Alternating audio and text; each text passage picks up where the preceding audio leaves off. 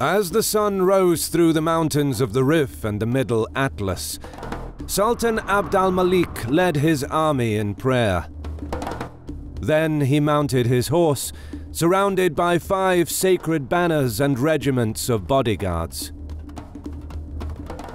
Across the field arrayed the Crusader army in a large square formation, their cannons in the front, commanded by the young King Sebastian, with all the great lords of Portugal at his side, as the royal standards of his global maritime empire flutter in the gentle breeze.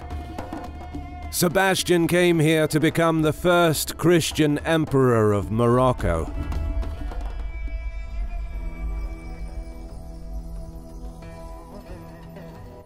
Morocco endured a prolonged crisis in the 15th and early 16th century. The Portuguese occupation of nearly all seaports brought about numerous economic, political, and cultural issues. And the decline only worsened when the Wattasids assumed power, as they did little to try and improve the situation, resulting in the breakdown of trade, the impoverishment of towns, decline of the intellectual life, and the stagnation of population growth. Against this backdrop of Wattasid conciliatory policy towards the Catholic kingdoms to the north, the Saadi dynasty arose in southern Morocco, determined to re-establish order and curb the expansionist ambitions of the Iberian kingdoms. Namely, there were 3 distinct reasons that motivated the Saadi Sharifs to organize the tribes of southern Morocco. First, the encroachment of the Portuguese further into interior lands of Morocco alarmed local leaders and caused them to seek redress against the Europeans. Second, the centuries-old trade routes, which had been an important part of the trans-Saharan economy, were now being challenged by European privateers, who were supported by their monarchs at home. They aggressively tried to monopolize trade by establishing trading posts in strategic locations along the Atlantic coast, and this substitution of desert overland routes for the faster sea voyages became a considerable advantage for the Europeans, which crippled the local economies. Third, Saadi Sharifs feared what they called the Turkish peril.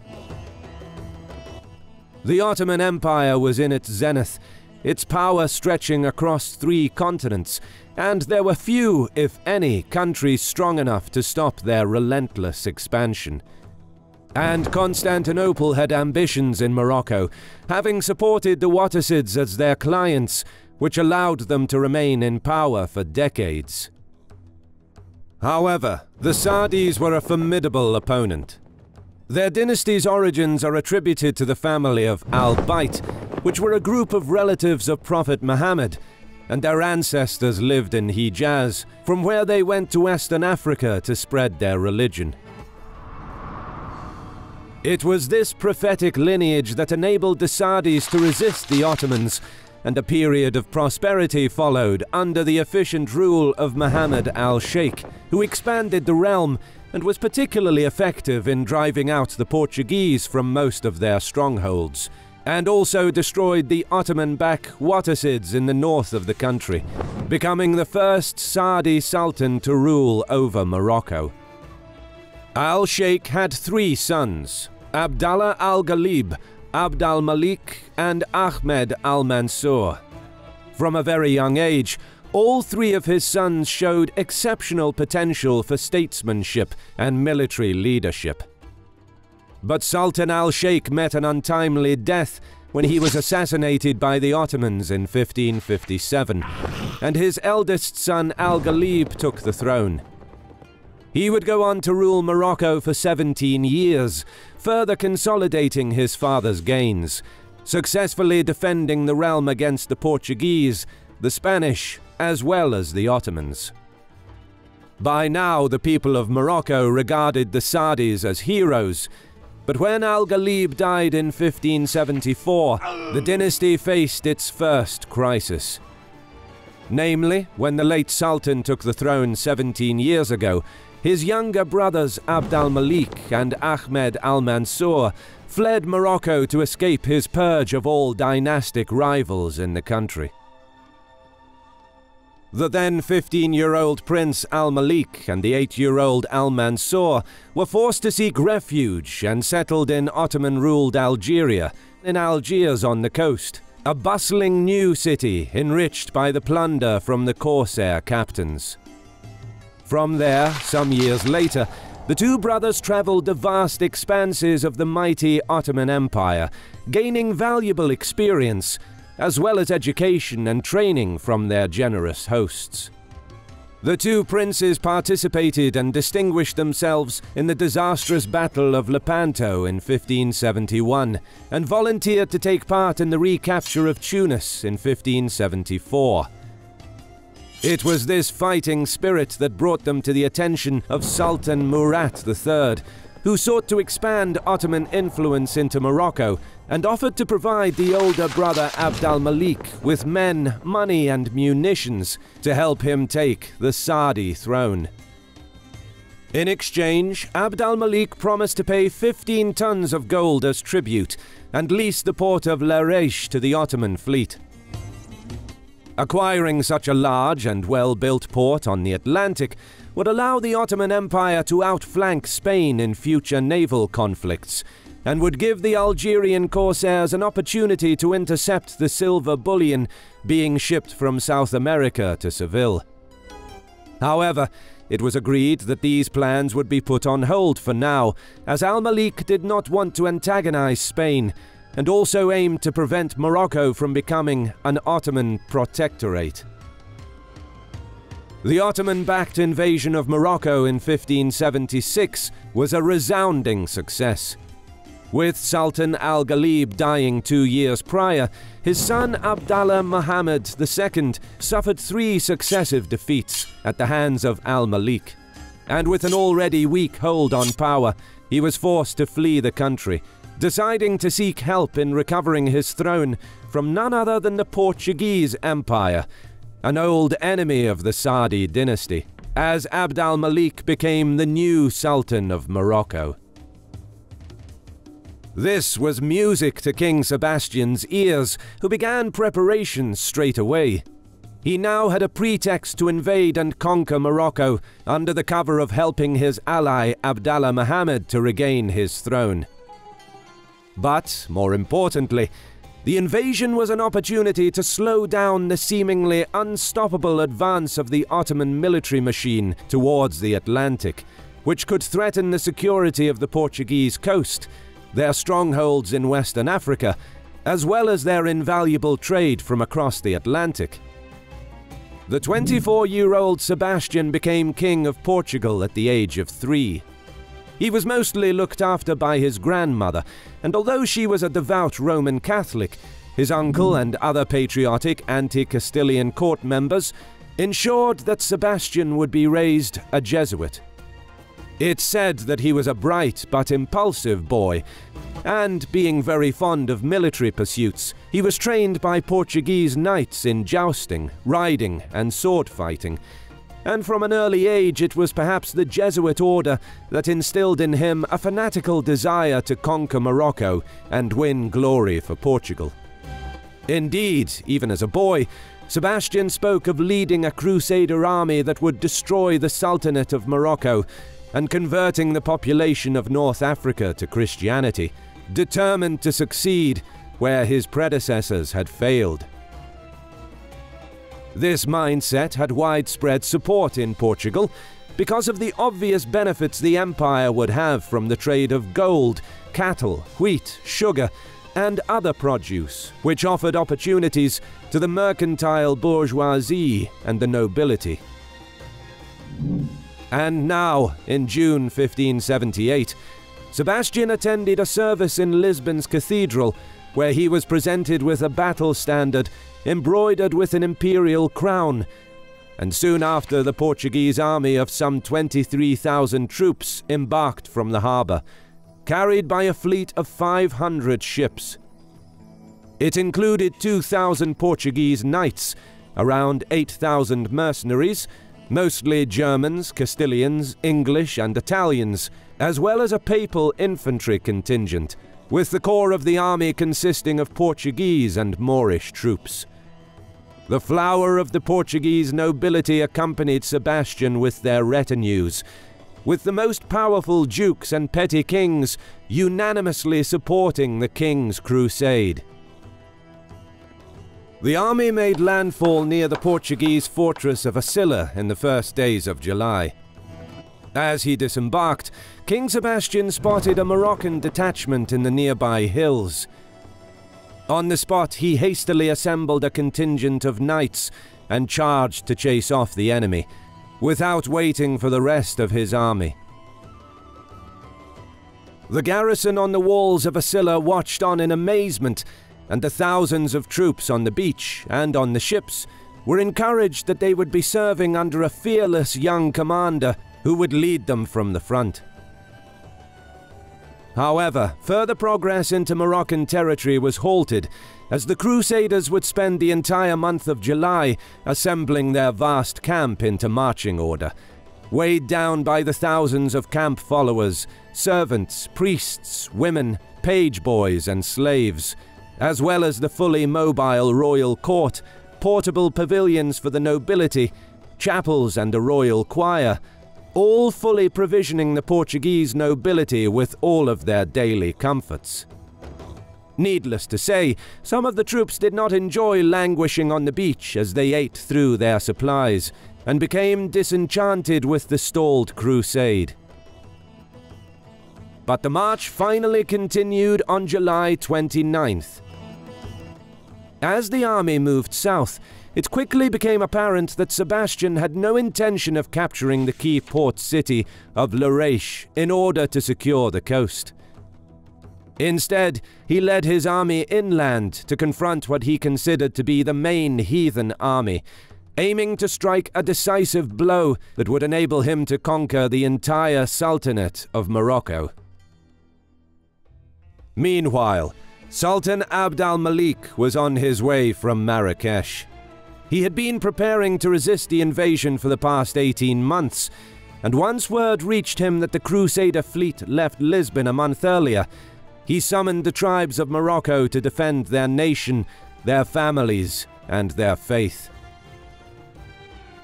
Tens of thousands of warriors answered the call of the son of the great Mohammed al-Sheikh, the first Saadi Sultan of Morocco. But most importantly, Sultan al-Malik's younger brother, Ahmad al-Mansur, who was serving as governor of Fez, brought with him the men of the northern hills. An army of some 50,000 assembled just northwest of the town of Al-Qasr Kabir to meet the invaders as they crossed the Macassan River on August the 3rd. Tomorrow they would do battle.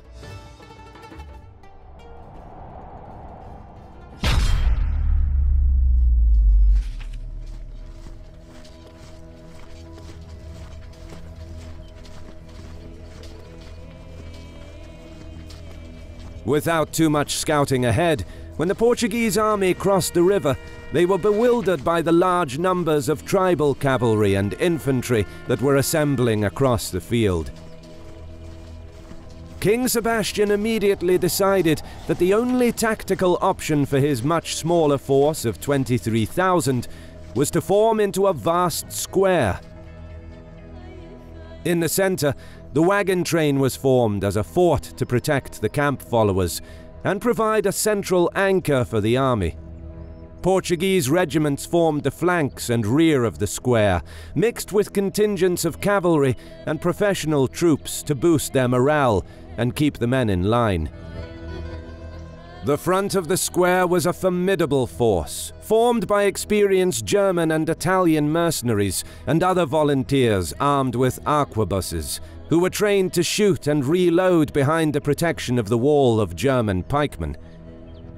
In addition, aiming to break up a potential massive charge by the Moroccans, Sebastian placed a series of wooden forts made of wagons which bristled with sharpshooters.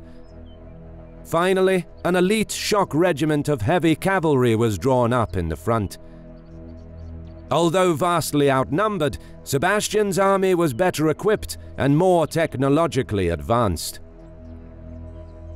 On the other side of the field, the 50,000-strong Moroccan army formed a crescent shape. In the center, disciplined infantry and arquebusiers were arrayed in two lines, each several ranks deep. To either side were Moroccan townsmen, as well as renegades from Spain and Turkey. The third line was formed of Berber soldiers and cavalrymen on the flanks. Realizing that the Crusaders were better equipped and possessed technologically superior weaponry, Sultan Abd al-Malik rode out to galvanize the men. "You must oppose the Crusaders with valor, for you fight for your families, your life, and your honor. And should you die today, you will be led into paradise." With their confidence raised, the troops cheered al-Malik's name as he rejoined the ranks. But no one knew the Sultan's secret, which was that he was dying. Suffering from either the plague or camp fever, the progress of the disease was accelerated by horse riding for several hundred kilometers in a forced march to reach the battlefield. Only the Sultan's brother and his faithful Jewish doctor knew the true personal costs that the Sultan would pay. And, reaching the limit of his skills, the doctor could only use his art to give the Sultan another day or two of vigor, urging him to rest. But Abd al-Malik refused to retire to his tent, insisting that there must not be even a hint of suspicion about his illness, in order to preserve the morale of the troops. Knowing he had little time left, he embraced his brother Ahmed, with whom he experienced decades of exile and spilled blood at Lepanto and Tunis, and told him to fight, conquer, or die. There was no more time to waste. Artillery of the two armies sounded off in full force, but needed to spend a couple of hours drawing closer to find the range. Then, an hour before noon, the whole Crusader army knelt together as one in one last prayer. When they rose, the Portuguese elite shock cavalry leapt forth first on King Sebastian's command, followed by the Castilian crack infantry regiment. The king, though vastly outnumbered, decided to utilize his superior troops and strike decisively in order to avoid being overwhelmed by the enemy, knowing that his elite shock cavalry could single-handedly break and rout an enemy army many times their numbers. As the ground trembled under the hooves of the Crusader cavalry, Moroccan arquebusiers fired. Although their volleys were effective, the long reload time allowed Sebastian's crack troops to close the distance. As the Crusaders flung themselves into al-Malik's center, the Moroccan division in the front was broken instantly. The second line could not hold the Crusader charge and was pushed back, and as the Castilian infantry joined the fighting, the Moroccan center was thrown into confusion. Al-Malik leapt forward with his bodyguards to help prevent the line from faltering, signaling the third line to reinforce the center. As the unstoppable Crusader heavy cavalry hacked through the enemy center, the Muslims held on by a thread, and it seemed like their cohesion would break at any moment. Leading from the front, al-Malik and his regiment of experienced bodyguards, helped by the counterattack of Berber infantry from the third line, finally blunted the brave Crusader assault. And now, seeing that Sebastian's best troops were locked in ferocious fighting with his center, the Sultan gave the signal to his brother. Waves of tribal horsemen emerged from behind the small, gentle hills and undulated land of the valley, led by Ahmad al-Mansur. The impetus of the seemingly stunned Crusader cavalry had gone, as the gravity of the situation became clear, with nearly 20,000 tribal horsemen now surging forward. The elite Christian troops began fighting their way back towards the main line to escape al-Malik's trap, realizing that their forward push was now in vain. The Sultan ordered his infantry to envelop the Crusader vanguard, and with his personal regiment of bodyguards, he disengaged from the fighting to join his brother's cavalry attack that was bearing down on the Portuguese defensive square. Sebastian and his officers encouraged the men, knowing that what was soon to come would be a fight to the death. Meanwhile, in the Crusader vanguard, some of the Castilian elite infantry was trampled as the heavy cavalry was trying to retreat, and their situation was becoming increasingly desperate, with Moroccan troops now coming from all sides. But Sebastian replied by launching a cavalry attack of his own. As the Portuguese infantry parted to allow the mounted knights to pass through, the king led his nobles and their retinues, as well as the cavalry contingent of the deposed Sultan Abd Mohammed, directly towards al-Malik's banner, knowing that if he could strike the Sultan down, the battle would be won. Sebastian smashed into al-Malik's contingent. The ferocious charge allowed the king's retinue to cut their way through to within a few meters of the Sultan, who used the last ounce of his strength to draw his sword and join the fighting. Blows were traded back and forth, and for a few moments the fate of Morocco hung in the balance, as one by one the Islamic standards fell around the Sultan. But the steadfast bodyguards held their ground and managed to rally around their leader. Sebastian's audacious attack was broken. Over the next several hours, regiments of al-Malik's dragoons came in wave after wave, firing their arquebuses at the Portuguese square. They were trained to gallop towards the enemy, and just before hitting the pikes, their horses would pirouette, enabling their riders to shoot at point-blank range before riding back out of harm's way to reload and renew the attack. The Portuguese put up a valiant fight as the pikemen held their ground and arquebusiers shot deadly volleys at the incoming enemy, cutting down nearly 7,000 Moroccan troops. But as the hours passed, their numbers dwindled and their ammunition dried up. Sebastian was seen fighting in person, and despite being wounded, he carried on inspiring his men to hold their ground. It is said that 3 horses were slain from under him, and that his bodyguards were reduced to but a few men. At some point in the battle, the king too fell while fighting. By dusk, 8,000 Christian troops lay dead on the field, and 15,000 were captured, with less than 100 managing to escape the carnage, including the former Sultan Mohammed, who either died during the battle or drowned in the river whilst trying to flee. With blood on his white garments, Abd al-Malik stood victoriously, looking every bit the leader his people needed. Yet he was close to collapsing. His robes were hiding the fact that he was strapped to his saddle, as he would otherwise not have been able to ride his horse in battle. With the disease that was about to kill him, it was miraculous that he found the strength to take active part in the fighting. Moments later, with the battle still ongoing, Sultan Abd al-Malik closed his eyes, drew his last breath, before gently slumping forward in his saddle.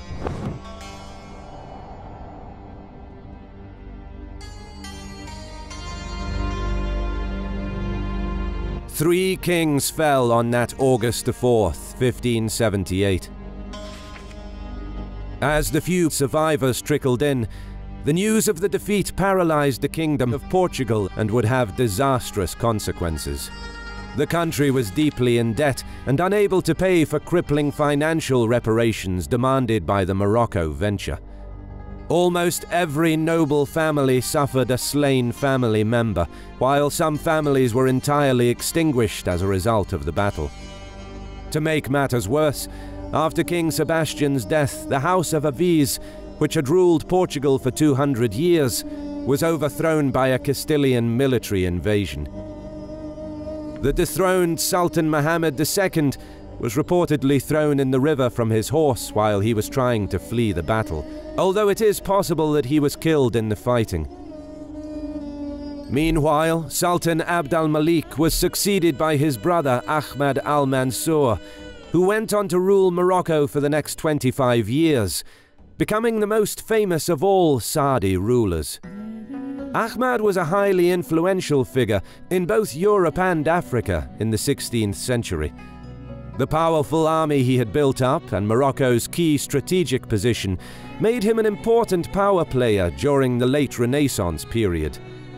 He was described by his contemporaries as a man of profound Islamic learning, a true lover of books, calligraphy, and mathematics, and he was known as a connoisseur of mystical texts, as well as an avid participant in scholarly discussions.